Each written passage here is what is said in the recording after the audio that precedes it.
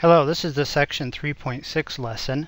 Sometimes in a random experiment there's more than one random variable that we might be interested in, and we may want to know a probability of some combination of those random variables.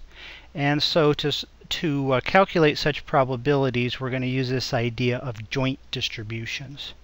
And we're going to start off talking about discrete random variables and a joint probability mass function, or joint PMF. A joint PMF is described by the function little f. Little f of xy is defined to be the probability that x equals little x and y equals little y at the same time. So to illustrate this idea, let's consider this simple example. Suppose we have a bag that contains a 1-ounce marble, a 2-ounce marble, and a 3-ounce marble. And in our random experiment, we're going to choose 2 marbles with replacement. So our sample space consists of outcomes that look like this. Maybe we get the 3-ounce marble followed by the 1-ounce marble. Or we get the 2-ounce marble followed by the 3-ounce marble. Or maybe we get the 3-ounce marble and then the 3-ounce marble again. So there's a total of 9 outcomes in my sample space. So the 2 random variables we're going to deal with here are x, which is the weight of the heavier marble, and y, which is the weight of the lighter marble. So let's calculate a couple of values of the joint PMF. So for instance, let's do f of 1, 1. By definition, that's the probability that x equals 1 and y equals 1 at the same time. Or in other words, it's the probability that the lighter marble weighs 1 ounce and the heavier marble weighs 1 ounce. Well, that can only occur when both marbles I get weigh 1 ounce. So there's only one outcome in which both x and y equals 1. So the probability of that happening is 1 divided by the size of my sample space, so 1/9. Let's calculate f of 2, 1.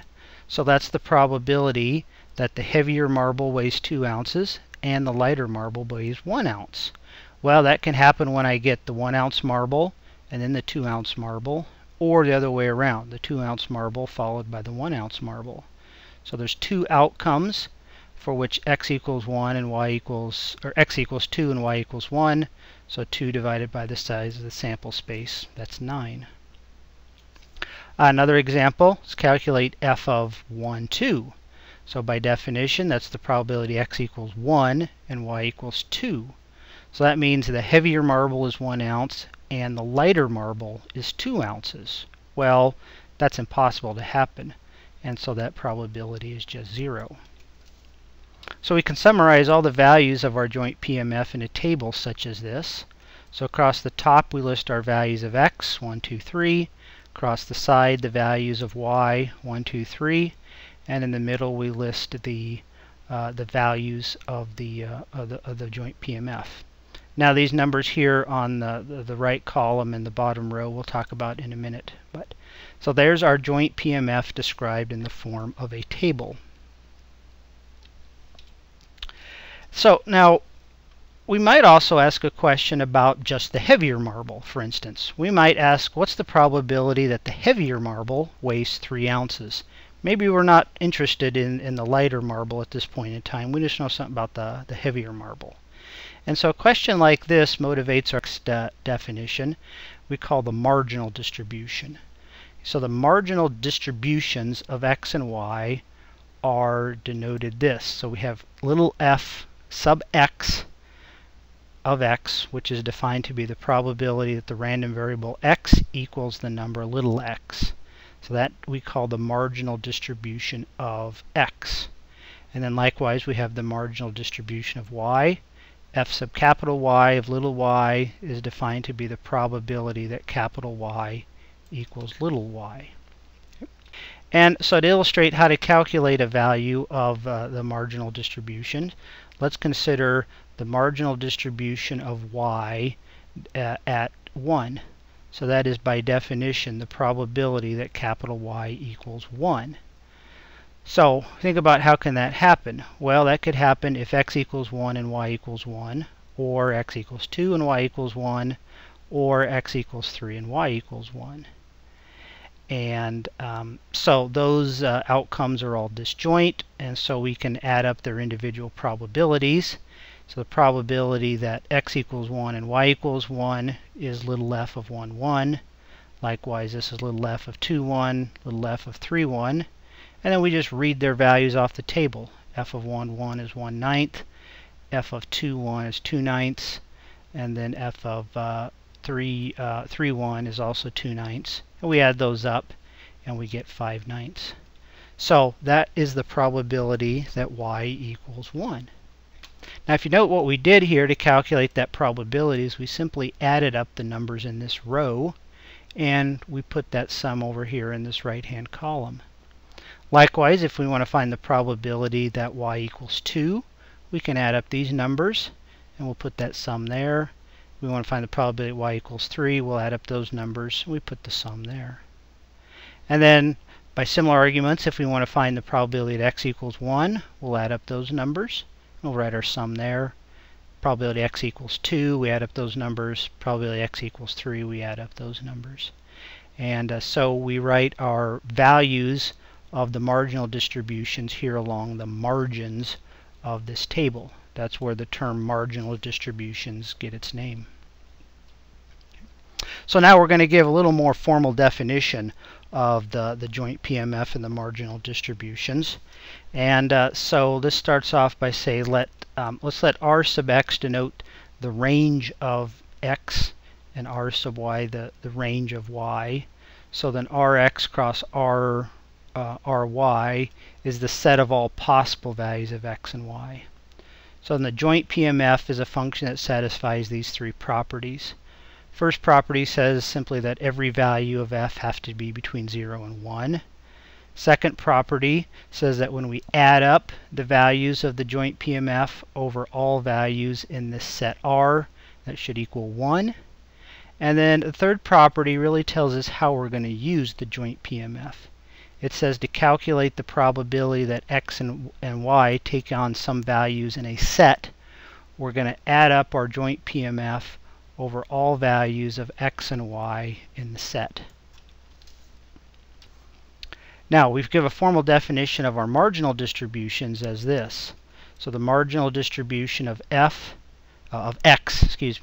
is this, and we can find that by adding up the values of the joint PMF over all values of y. Likewise, the joint or the marginal distribution of y is we add up our joint PMF over all values of x. So to illustrate the calculations of marginal distributions and use of a joint PMF, let's consider this this joint PMF given here. So we have our two random variables x and y. X has range 1, 2, and y has range 1, 2, 3. And here's the joint PMF given in the form of a formula. So let's calculate the marginal distribution of y. And so by definition, what we're going to do is add up the joint PMF over all values of x. So in formal notation, we're going to evaluate this. So we're going to plug in x equals 1 and then x equals 2. Do that arithmetic, simplify it, and there's our joint our marginal PMF for y. Likewise, for the marginal PMF of x, we're going to add up our joint PMF over all values of y. So we're going to plug in y equals 1, then y equals 2, then y equals 3. Do that arithmetic, and there's our marginal distribution of x. Now, let's calculate a probability. Suppose we want to calculate the probability that x plus y is greater than or equal to 4. Okay? So what we're going to do is add up our joint PMF over all values of x and y that satisfy this inequality. So in formal terms, this is what we're going to evaluate. Now, in more informal terms, what we can do is simply look at every single pair of values of x and y and ask ourselves, does that pair satisfy this inequality that x plus y is greater than or equal to 4? If it does, then we're going to plug that pair into our joint PMF and add them up. If not, then we're not going to plug them in. So if we look at the first pair, 1 and 1, we say it is 1 plus 1 greater than 4. No, it's not, so we're not going to deal with it. Next pair, 1 and 2. Does 1 plus 2 greater than or equal to 4? No, it's not, so I'm not going to worry about it. Next one, 1 and 3. Well, yeah, that sum is 4, so I'm going to plug those values into my joint PMF. I look at my next pair, 1 and 2. Nope, sum is only 3. Next one, 2 and 2. Yes, the sum is 4, so we're going to plug those in to our joint PMF. And the last pair, 2 and 3. Yeah, the sum is greater than 4, so we're going to plug those in. And then we add up those three different values of the joint PMF, and there's our probability, 43 over 54. Now, our next definition, we're going to extend this idea of a joint distribution to continuous random variables. And the definition here is going to look very similar to that for discrete random variables, only we're dealing with integrals rather than summations. So let x and y be two continuous random variables. The joint probability density function, or joint PDF, is a function f of x, y that satisfies these three properties. So the first property says that the function has to be non-negative for all x and y. The second says that if we integrate the joint PDF over all values of x and y, that should equal 1. And the third property tells us how we're going to use this joint PDF. In order to find probabilities that x and y take on values in some set, we're going to integrate the joint PDF over that set S. And then likewise, we define the marginal distributions in this way. The marginal PDF of x is denoted f sub x of x, and we're going to integrate the joint PDF over all values of y. And likewise, to find the joint PDF or the marginal PDF of y, we're going to integrate the joint PDF over all values of x. So let's look at this joint PDF. So x and y are two continuous random variables. X takes on values between 0 and 1, and y takes on values between 0 and 2. And the value of the joint PDF is equal to 1/2 over those values of x and y, and 0 otherwise. So first let's verify that this function satisfies the first two properties of a joint PDF. So first of all, note that this function is always greater than or equal to 0, so that's not an issue.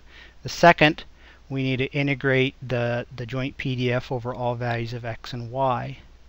And so the joint PDF is 1/2. We're going to integrate for x goes from 0 to 1, y goes from 0 to 2, and we integrate that using basic Calc 3 techniques, and we get 1. So it satisfies the second property. Now next let's find the marginal PDFs. And so the marginal PDF of x says that the definition says we're going to integrate our joint PDF over all values of y. So integrate with respect to y. Y goes from 0 to 2, and then that's just equal to 1. Likewise, the marginal PDF of y is we're going to integrate with respect to x over all values of x, which is 0 to 1, and there's our marginal PDF. Okay. Now look at one thing this tells us is that notice that x takes on values from 0 to 1, and it has a constant PDF. That means that x is uniform over that interval. Likewise, y takes on values between 0 and 2 and has a constant PDF, and so it is uniform over that interval. So x and y all by themselves are uniformly distributed. Now, what could we do with those marginal PDFs? Well, don't let that qualifier marginal scare you. Marginal simply means that we're using this PDF in the context of another random variable. So these marginal PDFs we can use just like any other PDF that we've used earlier this chapter. We can use it to calculate values of the random variable. So for instance, if I want to find the probability that x is less than or equal to 2, by definition I'm going to integrate its PDF over all values of interest. In this case, I'm interested in x between 0 and 1/2. So integrate its marginal PDF, which is just a constant 1. Integrate that, and I get 1/2. So again, these marginal PDFs aren't any different than the PDFs we've worked with before, except that they're being used in the context of another random variable in another distribution. Now, let's illustrate how to use the third property of a joint PDF to calculate a probability. So let's, for instance, find the probability that x is less than y. And so by the third property, we're going to integrate the joint PDF over all values of x and y that satisfy this inequality. And so to help us set up this integral, it might be helpful to sketch a graph of all the possible values of x and y. So x goes from 0 to 1, y goes from 0 to 2. So this rectangle here represents all possible values of x and y. Now we're interested in those for which y is greater than x. So we're going to divide this region up into two subregions with the line y equals x. And I'm interested in the region for which y is greater than x, and so that's this region up here. So I'm going to integrate my joint PDF over this two-dimensional region. So in mathematical notation, this probability is equal to the double integral of the joint PDF, and we'll integrate dy dx. So we're going to set this up just like a calculus 3 problem. X goes from 0 to 1. So those are my limits there. And we say for a fixed value of x, what are the smallest and largest values of y in terms of x? Well, y goes from x up to 2, and so that's the limits there. And then I integrate that, again using basic calculus 3 techniques, and we get our probability of 3/4. In our next definition, we're going to define the idea of independent random variables. And this definition is very similar to the idea of independent events that we talked about back in Chapter 1. Events were independent if the probability of their intersection was the probability, or the product of their probabilities. Well, independent random variables, or random variables, are said to be independent if their joint PDF is the product of their marginal PDFs. Now, informally, independence means that the value of one does not affect the value of the other. Just like back in Chapter 2, independent events, the occurrence of one had no effect on the probability of the other.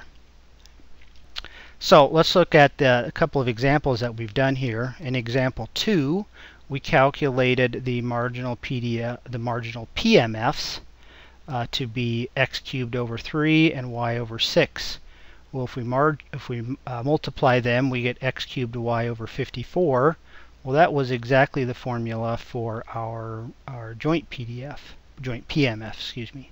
So that means that these two random variables, x and y, are independent.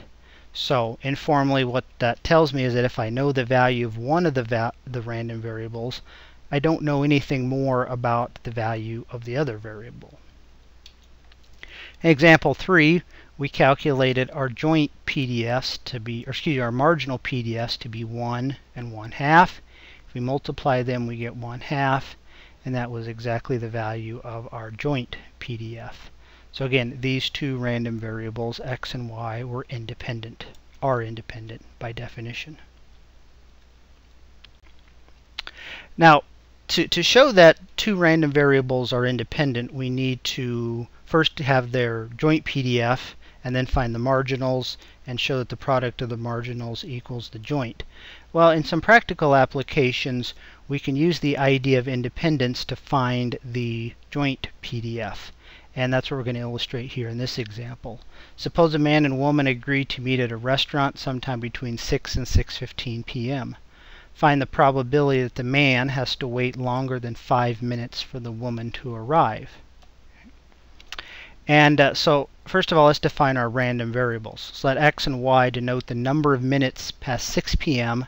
that the man and woman arrive, respectively. So x is for the man and y is for the woman.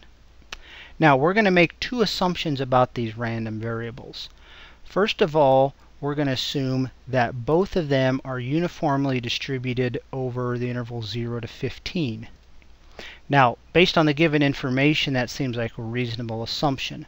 They're going to meet somewhere between 6 and 615, and it's kind of reasonable to assume that all of those values are equally likely, more or less. So this is a reasonable assumption. Now, that tells us that the distribution of x is just 1 over 15, and likewise the distribution of y is just 1 over 15. So they have the same marginal PDF. And again, they take values between 0 and 15. Second assumption is that they are independent. So that means that their joint PDF is simply the product of their marginal PDFs. So it's 1/15 squared. So there we got a nice simple formula for their joint PDF. Now, we want to know the probability that the man has to wait longer than 5 minutes. Well, in terms of my random variable, that means that the woman arrives more than 5 minutes after the man, or y has to be greater than x plus 5. And so, by a third property of a joint PDF, to calculate this probability, we're going to integrate the joint PDF over all values of x and y of interest. And so to set up this double integral, we could sketch a graph similar to what we did in the previous example. X goes from 0 to 10 in this case, because if the man arrives after time 10, he's not going to have to wait longer than 5 minutes. Again, assuming that the woman really does arrive by 6:15.